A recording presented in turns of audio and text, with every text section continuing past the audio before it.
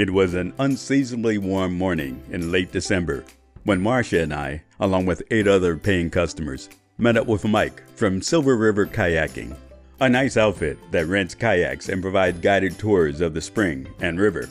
We put in near the spring head, then waited while the famous glass-bottom boats maneuvered to give sightseers a better view of the spring mouths, where thousands of liters of water per minute at a constant 72 degrees gushed forth from deep within the earth to form the Silver River. Once the big tour boats were out of the way, we were free to casually drift down the river. We floated along at a leisurely pace while turtles, herons, and an ahinga warmed themselves in the morning sun.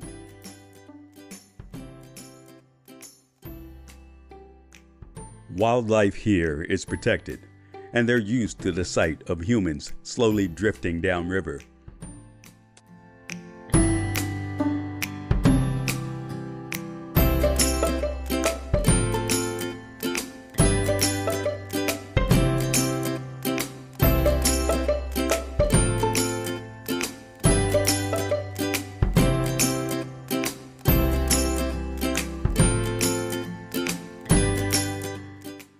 It was an idyllic day, warm sun and cool breezes, and few biting bugs.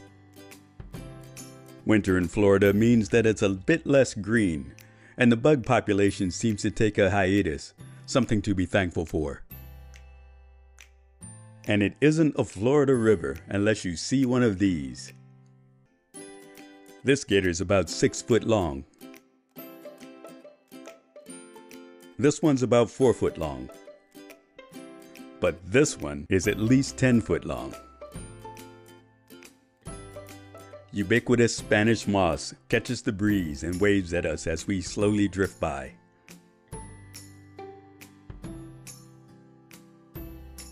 And just beneath the river surface, manatees.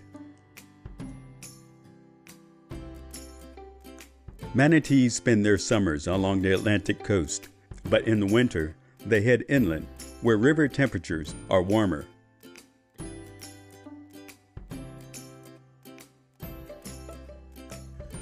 As we slowly approach the end of our 8-mile trek downriver, we hope to see at least one of the recent addition to the Silver River menagerie, rhesus monkeys.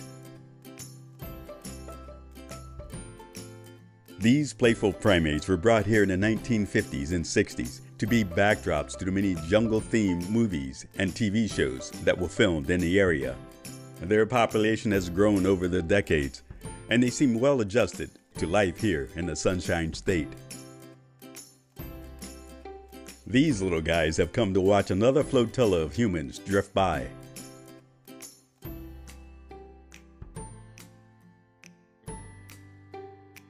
We are happy to see that this 10-foot gator is more interested in staying warm than in catching dinner.